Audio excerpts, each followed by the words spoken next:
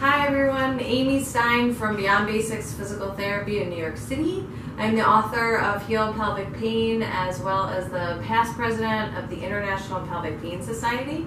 I have the honor of having Dr. Robert Graziano here.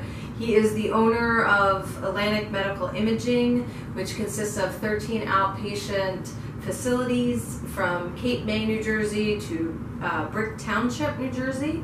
He is the president-elect of the Radiological Society of New Jersey, Councilor of the American College of Radiology, graduated from University of Pennsylvania, is married for 20 years now with two wonderful girls, ages 17 and 13, and I have the honor of having him here today. We're going to talk about the International Pelvic Pain Society as well as his journey, and thank you so much for being here. Can you explain to our listeners why you are here? The main reason I'm here is that I went through an episode of chronic pelvic pain that I don't want anybody else ever to go through. What I went through a very circuitous course. I saw 3 to 4 different doctors before they got that right, and then I saw some different physical therapists before I found the right place up here. So I went a very, like I said, circuitous route that I don't want anybody else to go through what I went through. So I'm trying to get the word out. And the other thing is, I read a New York Times article about all these men with pelvic pain, and they had gone through some of the things that I did, and some of them went years without even getting the right treatment. And the interesting part in that article, none of the men would give their name. It was all anonymous. So I was just like, somebody has to get the word out, and I've actually had, in the end, a very good experience, and I want people to have the right experience that I did, to see the right people, to get it treated early, and you're going to respond better. And it's something that, although it's a delicate subject, it happens. 10 to 16% of men it happens to. It's 8% of urologic visits to a urologist. So it's a common thing, and it should be something that's easily addressed, which it hasn't been in the past. So that's why I've become involved. Great. Thank you so much. And we appreciate it. Our listeners appreciate it. Societies like the International Pelvic Pain Society really appreciate it because we want to get the word out. How common, by the way, is it with women? You mentioned men. Well, women, it's even more common. 1 in 6 women have pelvic pain. 90% of those women have endometriosis, which means, you know, if you do all the statistics, it's 1 in 10 women. So it's even more common in women than it is in men.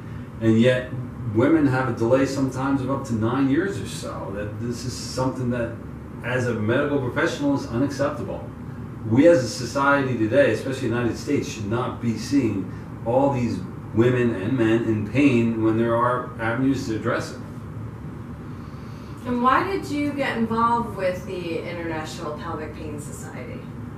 Well, I actually saw it on my visit up here to New York when I got some of your brochures, whatever. I had seen that you were the president, and they mentioned the meeting, and I happened to go online and look about the meeting, and it was a fascinating meeting that I said, you know, this is something that I could learn more about pain in general. It wasn't even just for pelvic pain. It was if you had back pain or whatever. So the topics were fascinating. So I went to the meeting, and then I met some really great people like yourself and Stephanie and Diane Lee and a whole bunch of really good people that I think are all headed in the right direction. So I sort of bonded with these people, to be quite frank with you. So, and I see a good group of people out there that I think can make a difference. That's the key in life. If we can make a difference in people's lives, why not? And it's just a matter of communication and getting the word out. And I think that's what the IPPS is doing. They're trying to get the word out, and that's what we all have to do. Great, I agree. And it is a multidisciplinary meeting. There's physicians there, urologists, gynecologists, physical therapists, mental health, and other allied health professions attend the meeting. I do want to give a little plug for the meeting. It is this year in Chicago, October 18th to 21st at the Fairmount Hotel. We are having a cadaver lab, which is amazing, as well as our post-conference, and one of the keynote speakers is Britt Stuje from Norway, and she's done a lot on pelvic girdle pain, a lot of research as well. We also offer a foundations course for those that are new to pelvic pain, or even those that aren't new to pelvic pain. We've had a lot of people attend the course even more than once. And then our plenary sessions, which are Friday and Saturday, and it has a bunch of wonderful speakers, a lot of wonderful keynote speakers over the years. Just check out the website pelvicpain.org. Sign up to be a member today as well. Dr. Graziano is a member. And one last thing I do want to mention for next year, that and years to follow, is that International Pelvic Pain Society created May is Pelvic Pain Awareness Month. So please do look out in May of next year. This goes for patients as well as practitioners. We do a lot of community events, community awareness. Dr. Graziano was we appreciated he donated to the International Pelvic Pain Society at our event in New York City, which we had second year in a row, and it was a great success.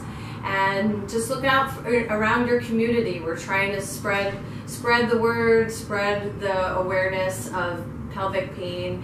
And again, check out pelvicpain.org for our meeting this year. Thank you so much, and thank you so much for being here, Dr. Graziano. Thank you for inviting me. Hope to see you all there.